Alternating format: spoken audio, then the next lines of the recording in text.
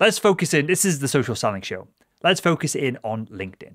Now, me and you talked about it before we clicked record, so maybe I can add some insights on this. But it seems, Daniel, this social proof on LinkedIn is malleable. We can game the system. We can have individuals who post one thing and then there's 50 comments underneath. There's 200 likes, yet something's going on and something's a bit suspect here. How do we know when something isn't quite as it seems?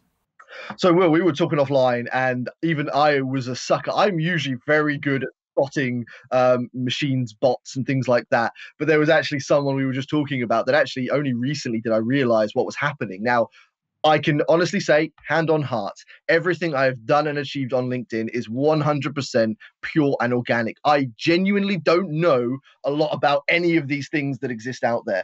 The only big thing I've seen recently, which everyone knows about, are LinkedIn pods, which tend to be a group of often 10, 20, 30 people in a messaging pod that then, have to like and comment on everyone else's posts when they go out.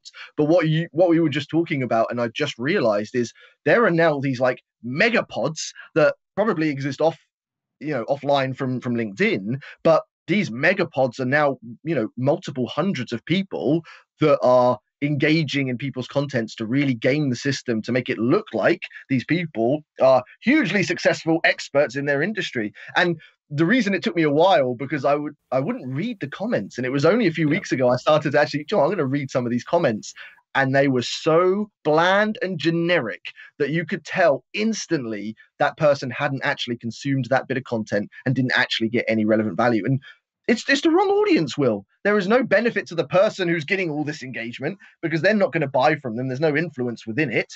And it just creates this false image. So yeah, scarily enough, there are bot systems. I'm not sure if you can buy followers on LinkedIn. You can, yep, for sure. Oh, really? Yep. Well, that's an even scarier. Again, it's that false. I mean, we all know it, like with Instagram. We've seen Instagram influencers with hundreds of thousands or millions of followers, and then they try and sell something and no one buys it. Mm-hmm. You can build a huge audience of the wrong people, and it's going to give you no benefit apart from make you feel good for all the likes you get on your posts. And it's the same principle with LinkedIn. You buy these followers, you buy these pods. Yes, they might give you tons of likes, and it may make you look like you're, I don't know, famous to an extent, but there's no business benefit. And so for me, that defies all logic and rationale of either spending your money or investing any amount of your time in something that isn't going to result in a genuinely positive outcome.